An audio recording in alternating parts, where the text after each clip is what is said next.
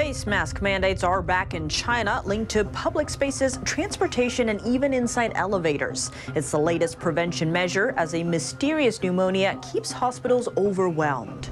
What's the price tag for defecting from Taiwan to China?